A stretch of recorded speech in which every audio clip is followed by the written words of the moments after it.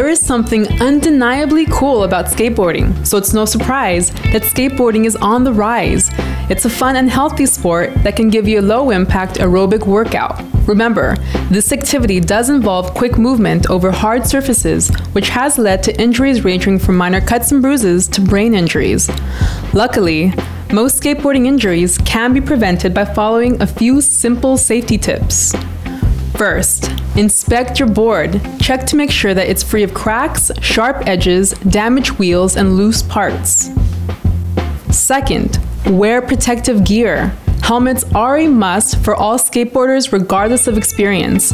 In fact, California law requires that all children under the age of 18 wear a helmet anytime they use a skateboard, scooter, rollerblades, or roller skates. Keep in mind that helmets should have a strong strap that is securely fastened and snug whenever you are riding. If you're new to boarding, consider wearing wrist guards, knee and elbow pads.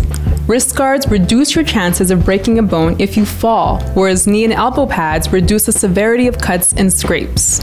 Also, don't forget about the shoes. Choose closed, slip-resistant shoes that have a gummy sole. Third, ride in safe locations. Public streets are designed primarily for motor vehicles, so if you ride in areas with high traffic, put your headphones away and be sure to obey all traffic signs and signals.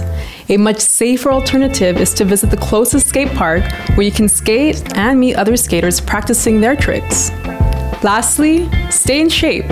Staying in top physical condition will help you in preventing skateboarding injuries, so don't forget to stretch before and after you skate. Reporting from Safety Zone, I'm Crystal De La Rosa, wishing you all a safe ride.